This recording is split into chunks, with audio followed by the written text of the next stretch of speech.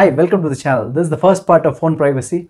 Being a smartphone user, do you have this question? How safe is my phone? Of course, you have a password lock on your phone, but that is effective only for the people around you.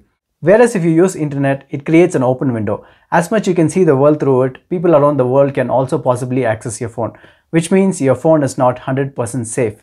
But you can make it more reliable by educating yourself about your phone and minimizing the risk factors. This is like a must-watch video, so watch till the end of the video at least once and extend your support by subscribing and sharing it.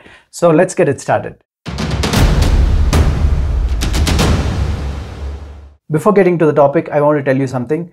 Avoid clicking on unnecessary links that comes in your messages, and also don't install any applications without verifying them, because these things can infect your phone with a malware and make your private data public.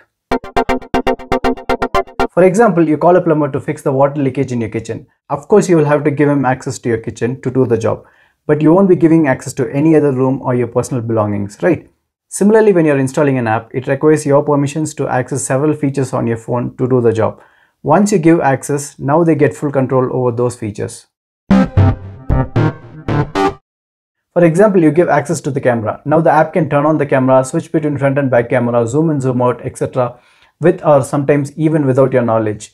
Now this is why you're not supposed to install apps from unreliable sources, because there are many chances for your phone to be misused. This means when you're thinking nothing is happening on your phone, there might be some activity that is happening on your phone which you won't even know. This is where it becomes a privacy issue. But one good thing, you can deny or grant access for any apps anytime.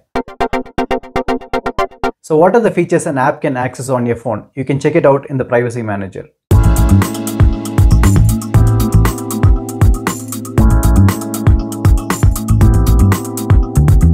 If you click on a particular feature, you get to see all the apps which are using that feature.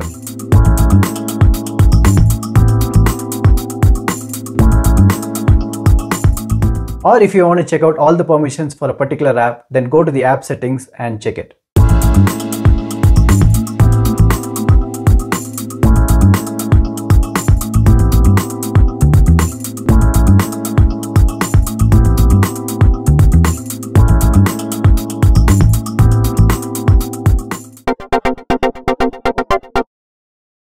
This means whether you're using the app or not, you're giving permission for the app to access the feature anytime it wants.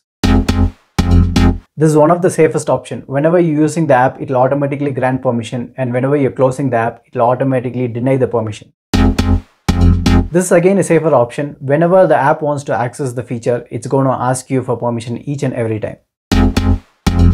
If you choose this option, you're completely denying access for the feature all the time. This option is applicable only for the files feature, which means the app will access only its own files and not any other files or folders on your storage.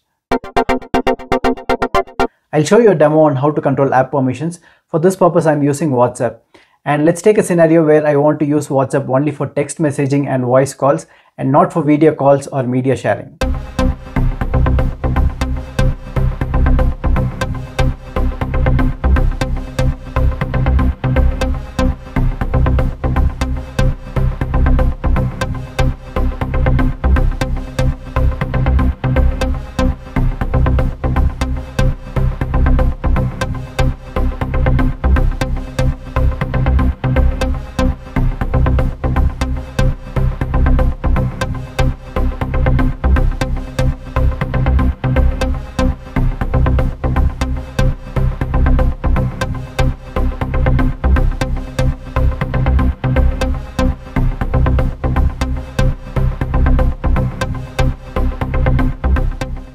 As you can see, other than voice calls and text messages, I was not able to do anything on WhatsApp.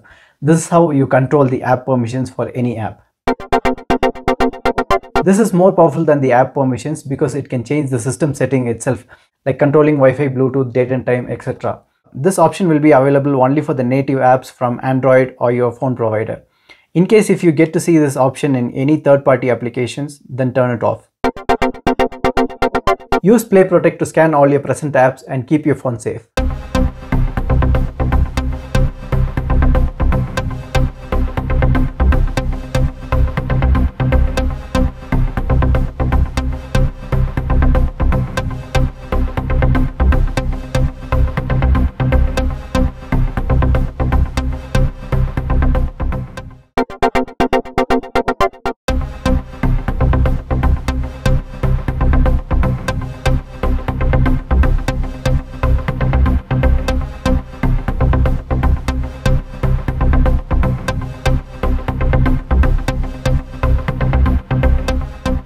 Thank you so much for watching the video. I hope it was helpful. If you find the video informative, give it a like, subscribe and share it to others. Until we see in the next video, take care. Bye-bye.